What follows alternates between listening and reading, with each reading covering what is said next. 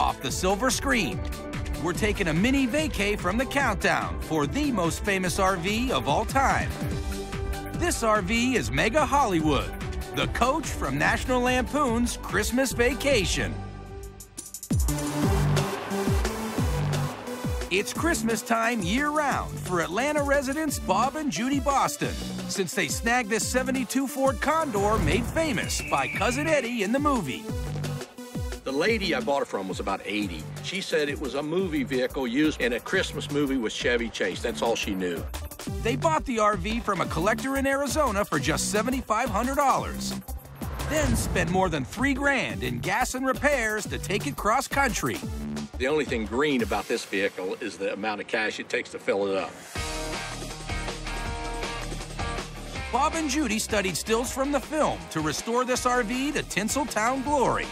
We tried to keep everything exactly the way it was in the movie. Kansas plates, 1989, the year of the movie. They slapped mud on the windows and wheels, and paw prints on the door from Cousin Eddie's dog, Snot. Because it's simulating mud, we didn't want to just have a flat paint, so we wanted to have something that had some three-dimensional, so we actually put some plasticine in this. This is impervious to pretty much anything. I don't think you could take this off with lacquer thinner now. It's been on there for 6 years. They decked it out with period Christmas lights, wreaths, and of course, duct tape to hold it all together, just like Eddie would have done it.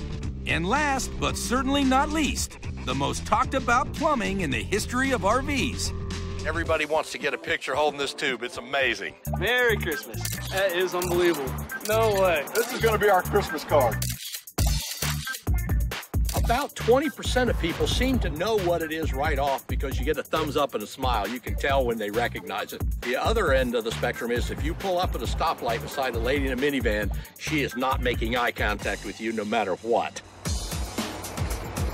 No way.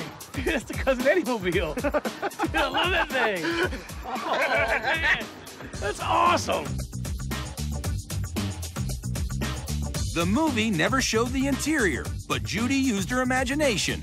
All I did was think, what would Eddie do? And I just went from there.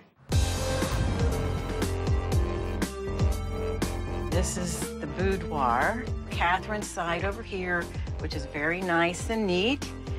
And then we have Eddie's side. Everything is hot glued to stay in place when this Christmas on wheels rambles down the road. This is stuck in 1989, just like the movie, and it always will be. I'm going to keep it like this forever. It's the hit of everyone. It makes everybody smile, and that's the most fun about the whole thing.